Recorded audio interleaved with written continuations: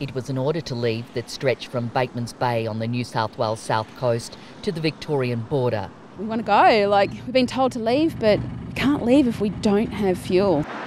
Getting petrol or diesel proved a challenge for thousands, stranded since before New Year's Eve. They queued overnight and for hours today.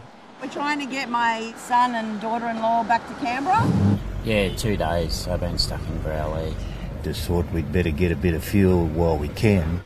A precious resource in an emergency where power is still out in much of the region. We've basically evacuated the whole park, as I advised earlier. Yes, yep. The others, some that haven't got anywhere to go, we've told them probably the Oval at the evac centre is the safest place.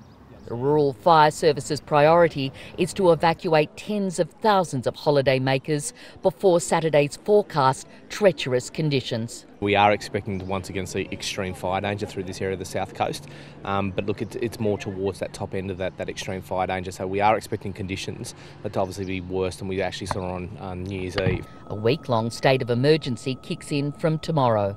I think the big thing that we've got underway at the moment is it's the largest mass relocation of people out of the region that we've ever seen.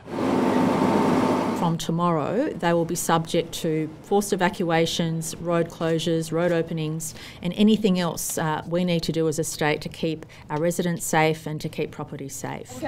With the Princes Highway reopened, Ros Smith was taking the opportunity of getting her elderly parents to a safer place. I hope we've got a house when we get home. You'll be right, Mummy. Come on. I just want to get them somewhere where they can be comfortable and close to a hospital. Susan Baldwin and her family lost everything in the fires and are now staying in a local hotel. There's nothing left. The house is just a shell, the shed's just a big, looks like a big tin can just sitting there. Here, people are on edge. This is the 5th call out in 5 weeks and 2 in the last 2 days. Get out, there's serious damage and you can see the flames coming.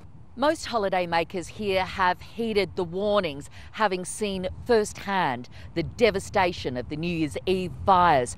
The RFS says those leaving it to the last minute risk being trapped for another week or worse.